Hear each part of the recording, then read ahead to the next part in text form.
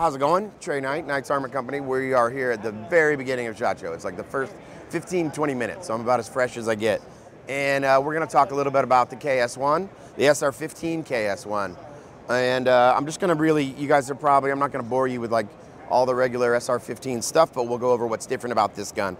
The first thing that you're going to notice is this integrated trigger guard. So the trigger guard is integrated into the weapon. That's solid, not removable, in one piece.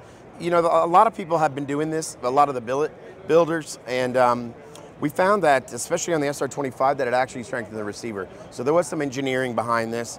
That is one difference. If you notice, the KS-1, the service KS-1, or the SR-16 version of the gun, has a fully removable trigger guard, and that was a requirement for winter testing. But we did not include that on this weapon, you know, just because this is kind of where we're just making some improvements to the lower. So these are made from forgings and incorporate our new fully ambidextrous bolt release and bolts catch.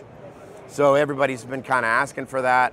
Obviously, it was a little bit of us having to use up our supply chain resources of what we had in stock, and we've been kind of planning on going to this for a while, but now we're at the point where we're building these guns in this configuration. The other thing on this KS-1 is the URX-6. So pretty much all the KS series include the URX-6, which is the most rigid rail that we've made to date.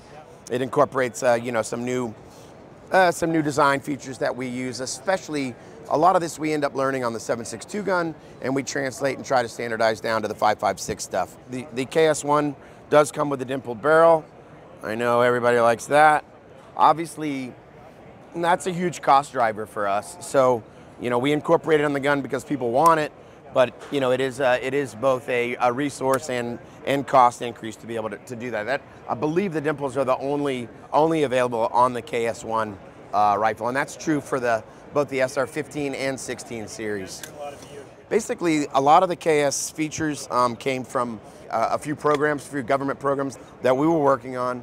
We spent a lot of time and energy doing kind of an update or a reboot on the 5.56 series.